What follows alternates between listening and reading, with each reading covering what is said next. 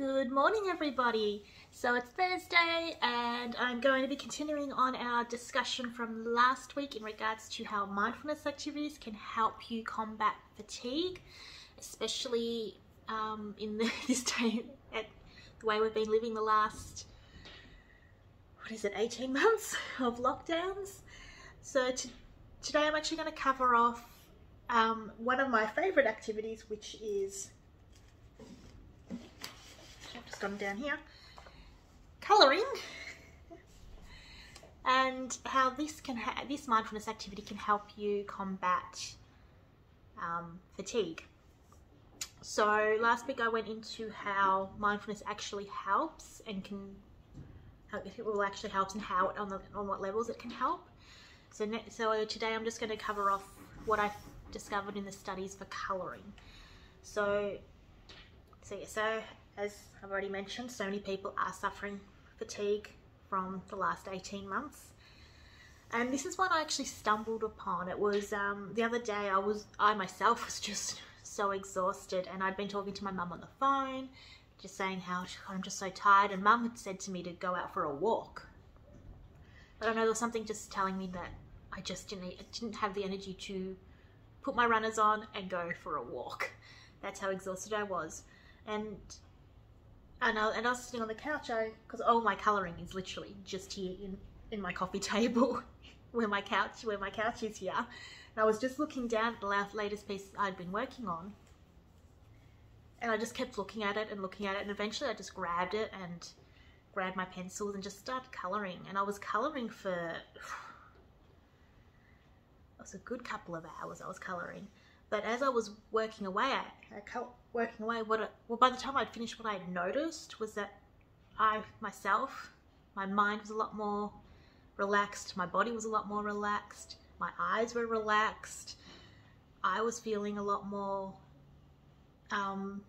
energetic as well. I was actually feeling a lot more, not so much energized, but just replenished, I guess you could say.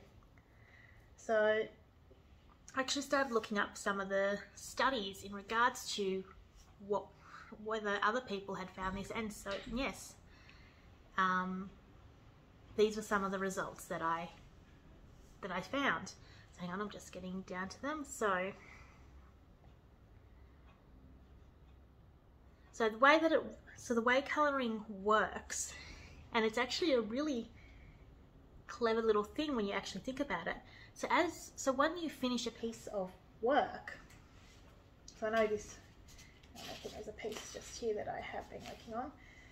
Oh, here we go, here's a completed piece. So I've completed these stars. So when you finish completing a piece of colouring, you actually get a sense of achievement. And through that sense of achievement, that's how it kind of actually can help you beat that. Well, some of the things that contribute with fatigue. It helps you to relax, not just your body, but also relaxes your mind. The repetitive action of the patterns produces a calming and comforting effect. It helps you to stop thinking about all the things that you can't do or are outside of your control, and it focuses your mind on the activity at hand, which in turn clears your mind from everything else. So it's literally like you are emptying out everything that's running through your mind, especially if you are someone like I do. I'm one of these people. My mind is non-stop. It's constantly full of thoughts. It's constantly full of thinking about things I have to do and all of that. So colouring does actually help me with that. It does help me just to quiet that mind down and literally just empty it out of everything apart from what it is that I'm doing, apart from what it is I'm doing on hand, which is colouring. And there is something very meditative as well about just the repetitive patterns, whether you're circling as you're colouring or you're going up and down. I mean, there's many different ways you can colour. But it is a repetitive action, and that repetitive action does have that meditative quality. Colouring is fun. Let's face it, it's fun, and it brings back that sense of innocence from when you're a kid, lying on the floor with all your crayons. It's fun. And it's joyful, and like I said, it brings back childhood. It makes you feel happy in the moment. So, and that's literally how it helps you beat that fatigue, because it brings back that joy again of life and that innocence that you once had of, like I said, being a kid on the ground and just with all your crayons spread everywhere. And obviously, I still use crayons now as an adult. I'm not going to lie about that. But I will use crayons and pencils and textures, and it's just joyful and a simple joy as well.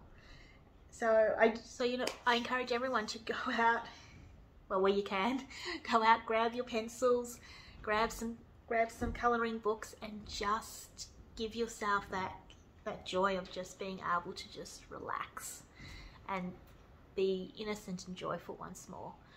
So, yep, that's today's discussion on colouring. We will discuss another of the mindfulness activities next week. And I'll see you all then. Bye.